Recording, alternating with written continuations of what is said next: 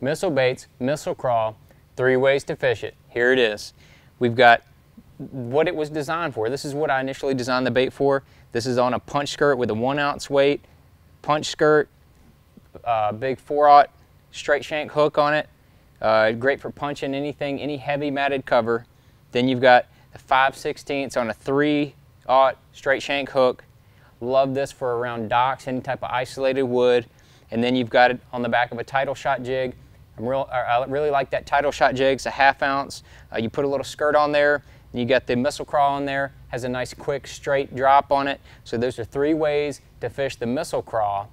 All power fishing. It's a small 4-inch crawfish bait. You may not think power fishing, but it's definitely a power fishing bait.